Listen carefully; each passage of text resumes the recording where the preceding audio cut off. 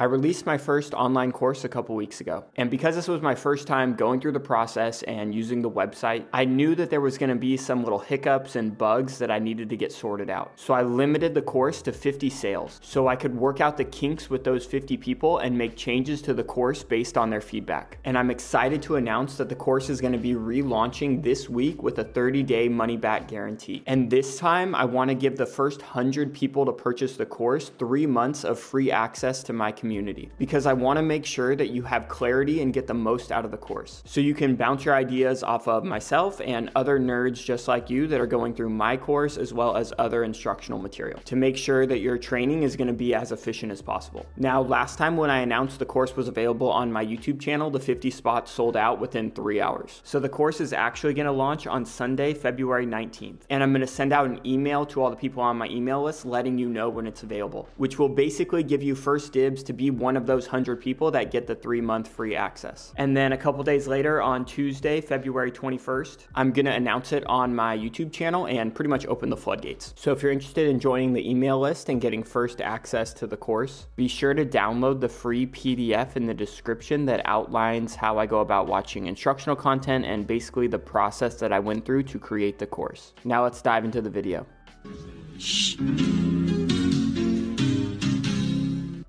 Now, I don't know anything about boxing, but from a basic understanding, there are 3 or 4 punches that you use in combination. And the complexity of things comes from the way you combine and set up these punches as opposed to just inventing new punches. And if you're subscribed, you know this is the approach I've been trying to take to this modern style of jiu-jitsu learning, where basically our goal is to find the handful of techniques that are most effective and try and figure out ways to connect them with one another. In my opinion, one of the most important techniques for guard passing is the cross step, where you take this foot and you step across to your opponent's hip. And from there are a lot of options. You can work your way towards north-south.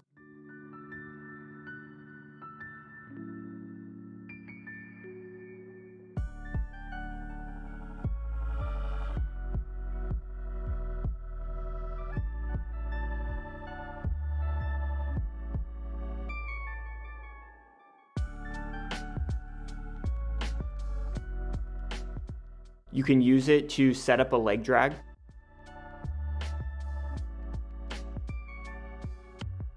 Or you can use it to force a chest-to-chest half guard.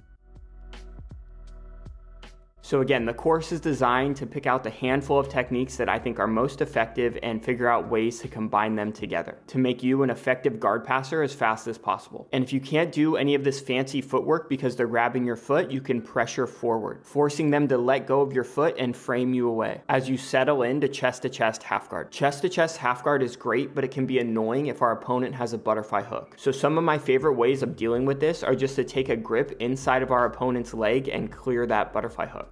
Or you can take the Craig Jones approach and turk the leg a bit, so they can't put their foot on the ground to really be effective with that butterfly hook at all. And then from there, you can do some fancy foot pummeling to threaten a guard pass. And as they desperately try to recover, you say, cool, you can recover, but you're not getting in that butterfly hook. And I just want to take this time to say that Craig has been doing some pretty innovative stuff in the world of jiu-jitsu. People from the B team are now turking legs and finishing kimuras from half guard. And I gotta tell you guys, I'm here for it. What the fuck is happening right now? Another way to deal with this butterfly hook from chest to chest half guard is to try and step over it. And if you can't quite get over it, it can be a great time to go into this high tripod position and pummel your other foot in between their legs. From here, Ethan does a nice hip switch to complete his guard pass and immediately starts to threaten the mount. Now, these are great ways of dealing with the butterfly hook, but one thing I discuss in the course is the idea of creating upper body and lower body battles. So as our opponent reaches for the leg threatening our lower body, we can take a near side underhook, which gives us the win at the upper body. Or as they're using their hand to frame away at our lower body, we say, cool, I'll take the crossface and win at the upper body. Now, a lot of times from butterfly half guard, what they're looking to do is take a scoop grip on our far leg. Shout out Lachlan Giles for talking about some downright sloppy scoop grips from Owen O'Flanagan. So if they have a butterfly hook, we can expect them to reach for that scoop grip on our far leg. And when they do, be ready to punch in that near side underhook. Now, this near side underhook is really nice because if someone is posting on our hip and we're trying to do this fancy foot pummeling, they can give us some problems. So if the hand is on the hip, we see Nicky Ryan relinquishing his crossface and going to that near side underhook, which removes that hand from the hip. If we watch Nicky Rod here, he starts in a T Kimura, hooks the near leg, and comes up to a near side underhook.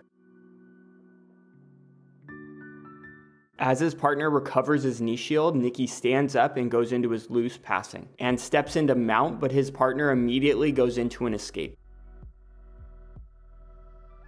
Now Nicky doesn't fight the escape too much and lets his partner recover to the position that he's known for, which is the body lock. And this time when Nicky gets to mount, his partner is going to be much more tired.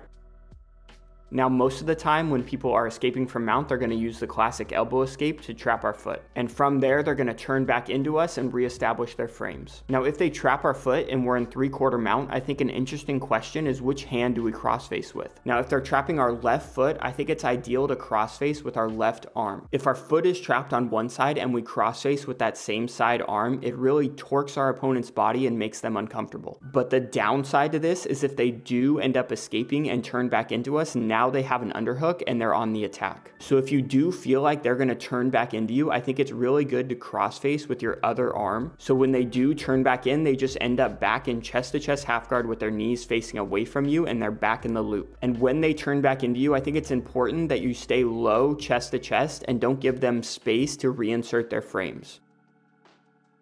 Now, most of the time from mount, our primary attack is going to be the arm triangle, which means we're going to start by isolating one arm. Now, if we're trying to get an underhook and isolate that arm, but they do a good job of out pummeling us, we can go right into the punch choke, which made Brandon's list as the 9th dirtiest move in jiu-jitsu. And if you're interested in learning this submission from Brandon himself, I think he has some really nice details in his mount dominance instructional. And there's a discount code in the description below if you want to check out his subscription website. But if we are able to isolate our opponent's arm above their head, you can fully expect them to use this cross hip post defense and work to start freeing their arm. Now, to deal with this cross hip post, you can transfer to a half Nelson and work to take their back.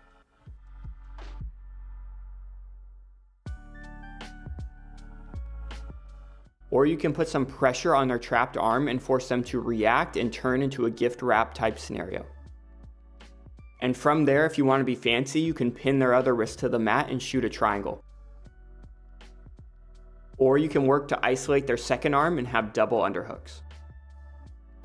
Now, when it comes to actually finishing an arm triangle, a lot of people struggle. And a lot of times it's because your opponent is doing this escape where they're trying to take their shoulder and their hip off the ground. The only defense I've actually seen that actually works for high-level karagetames is to expose your back by turning away from the karagetame and shooting your shoulder forward into the lock and exposing your back, which you see he does here. Now what's interesting is that when you're in half guard, you can do a good job of keeping their shoulder and their hip on the ground. But as soon as you dismount or pass to go into your finish, your opponent is going to have a much greater ability to take their shoulder and hip off the mat. And you can see Hulk has Giancarlo here in half guard and is doing a good job of pinning him to the mat. And as Hulk goes to complete his pass, Giancarlo puts his hand on his knee, not to fight the pass, but to almost encourage it so he can now take his shoulder and hip off the mat.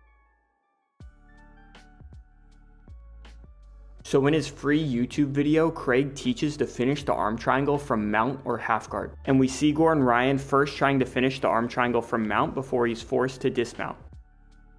And again, none of this is new, and I'm sure a lot of you have heard of Henry Akins, and he was teaching this 10 years ago. If I jump off the mount to go for the head and arm, if I do something like this and jump off the mount, his body is free to move. He can either roll out, shoot up, swing his legs. There's a bunch of things that he can do. So anytime I go for the head and arm, I prefer to keep them out. And even though this is not a new idea that Craig came up with, I think he has a really good understanding of the position and how to use it in his game. From the single chest wrap, he puts pressure on his opponent's trapped arm to force the gift wrap. And as he holds the wrist with one hand, he feeds his choking arm through. Now his opponent would like to turtle and expose his back, but by staying in half guard, Craig is able to pin that hip to the mat and finish the choke.